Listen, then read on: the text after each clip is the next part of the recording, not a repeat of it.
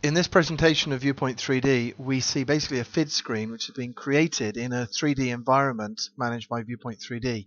We use the ViewPoint 3D design editor to very easily jump into a 3D environment and put the modules, the objects together to create a structure which has one source object, and that object links all of the FIDS screen elements together to make a display which is automated and is suitable for 24/7 mission critical FIDS information display or other applications.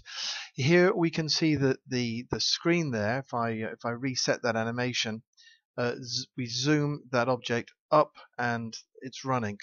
It's linked directly to a database, and we can edit that database, change that, say the second element there from fly B to, for example, BA, and we will see that the logo here swaps over to BA. It's a very simple system to implement for any airport, small or large or very large. The data is transmitted from a ViewPoint server application via multi-cast packets, very lightweight, very efficient, much better than any other type of database linking drivers or applications, and very flexible. ViewPoint has all the facilities built in for processing multiple tables, multiple data. It will do all of the SQL processing automatically. You can simply create your list of fields here which are processed as required to create and filter the data as you need it. In addition, you've got translation tables which allow you to create codes in your database which will create changes in displays, changes in 3D or 2D objects, and even translate between languages. So it's been very well thought out for airport applications or any other type of display application. Let's quickly go into here and turn off the camera animation that we saw earlier there, and there's our screen in the distance. So that screen can be recreated in portrait or landscape formats for very large monitors or video wall, and at very high resolution. Here obviously the video is compressed, so the quality isn't what you'd see on a normal full HD large 42-inch monitor. This is just to give an idea. If we double click on this object in the center here, we can now spin around. We can now spin around and see our object in 3D space, control the speed of that in the environment, and change any characteristics of any objects that we need to. The objects here are all individual objects, but they're all tied to one base object, so then it's very easy to make copies of FID screens, adjust them for departures, arrivals, or whatever you need. In addition, we can add new objects very simply. For example, we can add a weather system.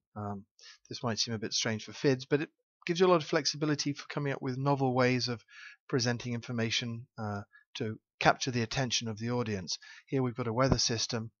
We'll set the defaults. We'll see that we've got two cloud layers here at various altitudes, and there we have it. There are the clouds that have been generated randomly by the system. A couple of cloud layers in there to reduce the spin control. So basically the system is 2D and 3D. You can mix and match your requirements, present very traditional information to your clients, and then when you need to change it, you can simply spin the scene around to present new information without having the complexities which are usually inherent in 2D systems. In this system here I have some other examples. Objects fading in, fading out. I've got a more complicated presentation here with airport data in it, which gives an idea of the mixing, the matching, the spinning around between your types of presentation content. We're looking at novel ways of making boarding gate information, advertising information, using real-time data, so you don't have to go back to the 3D designers every time to create new content. It's done automatically. So we're really reducing the cost of 3D creation and delivery dramatically using the system, but we're pushing to make sure the quality is very high. On a low-range AMD A8 or Intel i5 processor system, you can achieve about 200 frames per second at full HD resolution. Obviously with Quad HD, you need a little bit more processing power.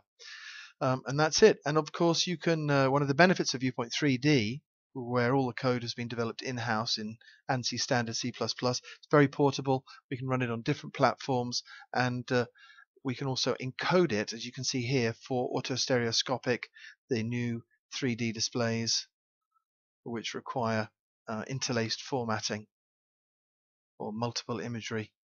And of course the old traditional red and green glasses are also supported.